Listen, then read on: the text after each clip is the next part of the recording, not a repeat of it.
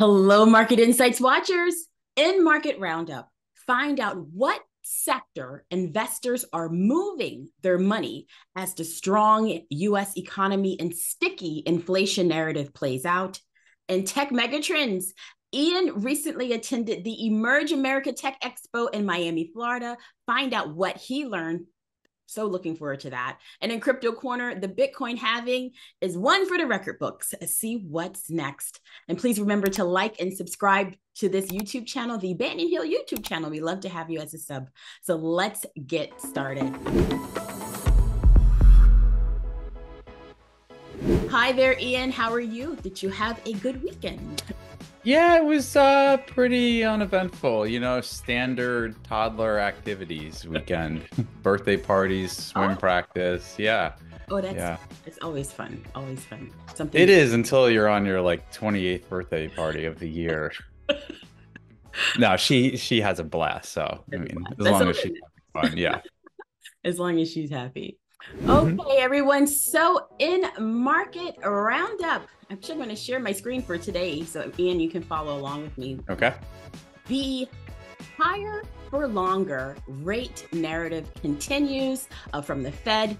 And as a result, over the past 2 weeks, some investors have moved money out of stocks as a robust US economy and sticky inflation appear to hold fast. After capturing several record highs in the first quarter, the S&P 500 index has retreated more than 5% in April, following signals that the Fed will likely hold interest rates for longer. And according to Bank of America, strategists see that the good economic news is now bad news for stocks. And Ian, I have to say that for several months now, you have been saying that narrative that good economic news is bad news for stocks. So, as a better than expected news has been rolling in from US retail sales data as well as jobs numbers, I have one more thing to share with you. Also, per Bank of America, $21.1 billion has rolled out of US equities as investors redeemed their investment from stock funds over the past 2 weeks. Through Wednesday, April 17th, Bank of America said that it is the most redemptions in a fortnight since December 2022. Now, on a bright note, because we are realistic optimists, though $21.1 billion has flowed out of US stocks in general, tech funds led sectorally by inflows at $500 million over the same period. So money has been flowing into tech, $500 million so far from investors over the same time period. Plus, as we highlighted in last week's Market Insights, Bloomberg Intelligence notes that though technicals have become, quote, more mixed in the short run, earnings cues are all positive as the cycle continues to turn up. So I thought that was pretty cool and good to note there. Mhm. Now, I have to share this. This week, we have four of the seven we call them Magnificent Seven. That's what Bloomberg calls them. Tech mega caps reporting earnings. We have Tesla, Meta, and Microsoft, as well as Alphabet, reporting from April 23rd through the 25th. Bloomberg's latest Markets Live Pulse survey finds that nearly 2/3, or 409 respondents to the survey, say they expect earnings to, quote, give the US equity benchmark a boost. And that's the highest vote of confidence for corporate profits since the poll began, actually asking this question back in October 22.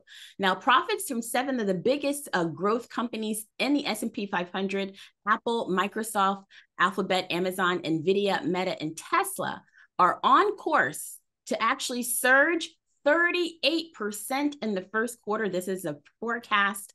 When excluding them, the rest of the benchmark indices, that profits, well, they're anticipated to shrink 3.9%.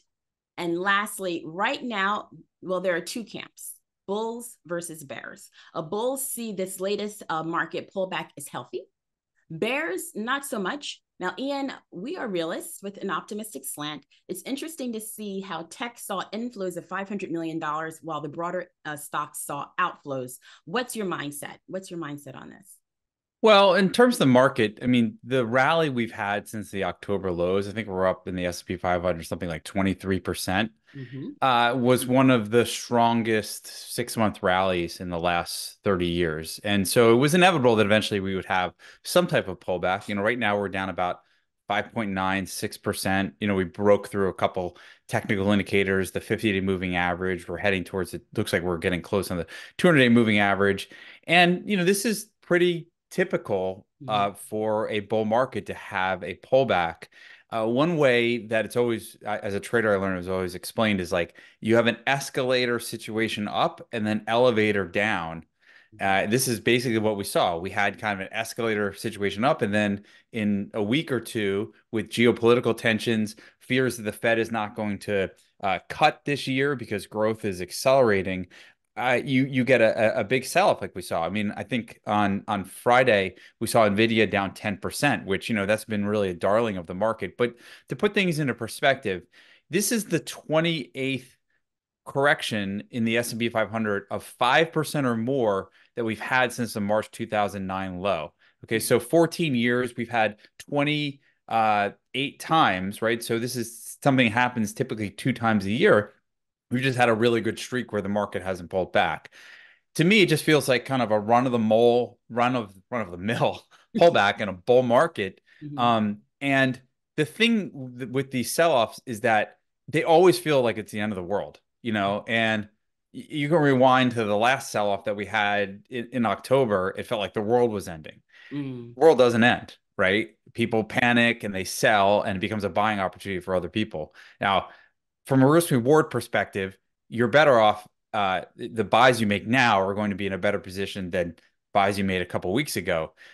Do I think we could go lower? Potentially. Could we drop 8, 10%? That's potential. Yeah. But if you look at the longer term picture of these things, we're investing in growth, secular growth, big, massive mega trends that might not play out in 6 months or a year, but 3 years, 5 years, 10 years down the road are going to be a much bigger part of the market, even they are now, even with tech's dominance. And I'll just say one last thing about tech's earnings this week, just a Mhm. little prediction, and take it as you will, is that we've had a pullback in tech stocks ahead of earnings. Now, the economy grew 3.5% in the fourth quarter last year. It's probably going to grow about 2.7% in the first quarter this year. Tech is obviously a big part of that growth. And you saw the bank earnings that came in last week. The banks rallied. Morgan Stanley, Goldman Sachs, Bank of America went up on those earnings. Now it's like these tech companies are priced to have bad earnings, so we could see a rally into it. The main thing this week, though, Amber, for the next month or two is the PCE index, which is coming in on Friday to give you another reading on inflation, because we all know the CPI has been running a little hot and the jobs number has been hotter than expected. So for me, past the tech earnings, Friday is really the big day for the market to key off that PCE number. Okay. Well, we're watching our calendars and watching that number when it comes through. Mhm. Okay, now speaking of tech and tech megatrends, on Friday, Ian had a chance to attend the Emerge America Expo in Miami, where the shaping of the future of tech is center focus. And I'll just say this: 2024 content themes included AI and quantum computing, fintech, and cybersecurity. So, Mhm. Ian, please share what you learned and what you saw. Well, they should do more tech conferences or conferences in general in Miami. I'm a Okay. little biased because it's easier for me to get to, but also, I mean, the weather's always nice. A couple things. Number one, I think that we're probably headed towards a ChatGPT moment in robotics in the next year. Mm-hmm. There are a lot of companies that are making robots. I saw, obviously they have the robot dogs that are pretty prevalent. But one interesting thing was they had a robot painter. We'll share the video with you where it was like a robotic arm that could actually make paintings. So you load up a photo and the robot would actually make a watercolor painting of it. The other thing I'll say is that I spent some time with a friend of mine that is it runs an IT department for a Japanese bank here in the United States. And he was telling me that a lot of these sort of smaller IT companies that will build applications for businesses, and just an example of that, let's say you have some back office processes that you have to go outsource it to have them build an app. Microsoft is making it with their new Copilot and the AI added that you don't need that anymore. Mm, And so it's going to allow businesses to automate themselves a lot faster. And I think this keys in really well with the new newsletter idea that we're working on because they're in this market. What this company does that we're writing up for this newsletter, sorry to segue into this a little bit, it helps businesses, especially like Fortune 500 companies, basically create new automated apps for themselves. So let's say, your one example is in the court system, when everything shut down during COVID, a lot of the courts had to keep running. So they had to switch to Zoom, they had to make things more online because they couldn't do things in person. This company helped specifically the court system in New Jersey get online quickly to keep the judicial system moving. It's just one example of what it could do. And a lot of the people who work in the court system are probably not, very technically focused, right? But so they have software that lets you basically just drag and drop to create new apps for your business. And I think that add that with what's going on in AI as well, is that businesses are going to get more automated. I mean, it's going to obviously cause to lose people in the labor force, mm, but they're going to get more profitable, right? So it's an advantage to being an investor. Productivity in the economy is going to grow, and that really is the key to a lot of our problems, right? mm, We've talked about this before. Right now, total factor productivity is running about the same slow pace that it's been since 2008. But if you look back in times where there was high productivity in the United States, specifically in the 1950s and the mid 90s, that's when the US prospered. And one of the promises of AI, which I believe, is that if we raise productivity, you raise profits for businesses, and you also allow, when you raise profits for businesses and people are able to keep more money, and the GDP grows faster because of productivity, it helps a lot with the debt situation right now because obviously, this is kind of the 800-pound gorilla in the room. What's going on with U.S. debt, where we're debt to GDP at 125%, the highest we've been since World War II.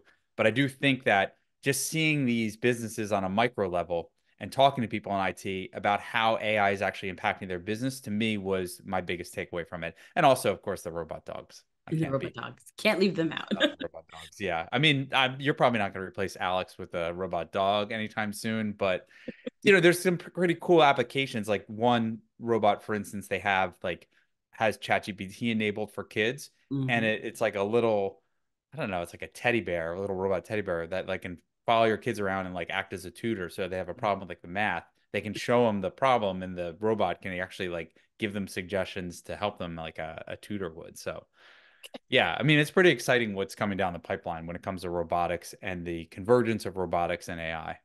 Well, I think that is very exciting. And I'm so glad that you mentioned Strategic Fortune's April issue. So Mhm. if you're a member of Strategic Fortunes, please be on the lookout for this new pick. Ian has really dug in really well on this particular stock. And if you're not yet a member of Strategic Fortunes, why not? We love to have Why you. aren't you? Yeah, exactly. Please click the strong hands icon right here over my shoulder to sign up at, for about $100 a year. I don't know. It depends on the promotion or publisher it's running, but you can become a member and get all these great stock picks as well for your portfolio. Mhm. Potentially great, hopefully great. Okay, so turning to Crypto Corner, Bitcoin halving is one for the record books. And from what I've been reading in, Bitcoin miners may shift their focus to AI after the halving. Ian, what's your post-event analysis on this? Did you do anything special for the halving? I did not.